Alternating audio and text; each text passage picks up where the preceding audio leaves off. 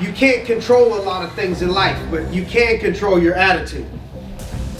You know, you ever hear the term of life is 10% what happens to you and 90% how you respond and how you react. And so I want you to remember that.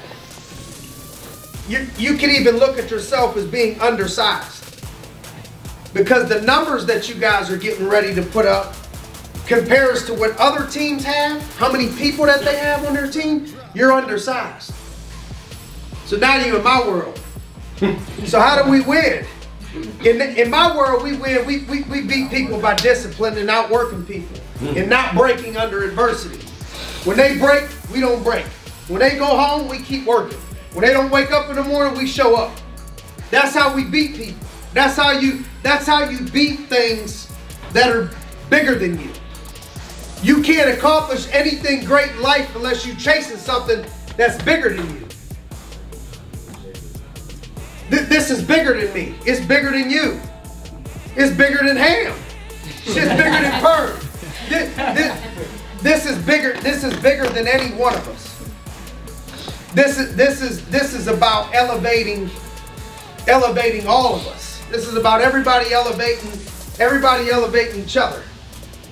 And so I just want to encourage you and challenge you that you need to stay disciplined to yourself, to your dreams. This ain't about it's good to do it for each other. It's good to do it for Steve. Good to do it for the people that helped you get to where you are. But it's about you. You ain't gonna, the people that are gonna get it done, they're gonna find a way to get it done one way or the other. It's about you changing your life. I want you to approach it with the professional calmness and patience that it's no big deal. But the eye of the tiger, that everything is riding on it. That quiet storm brewing.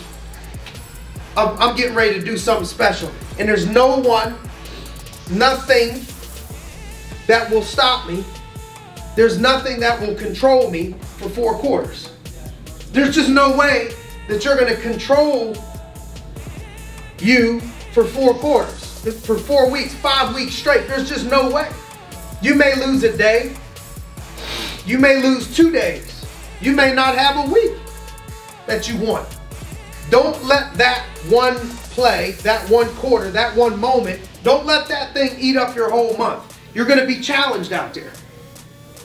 Already decide mentally how you're going to respond to the 90%. What I'm talking about, that 90%, how we're going to respond.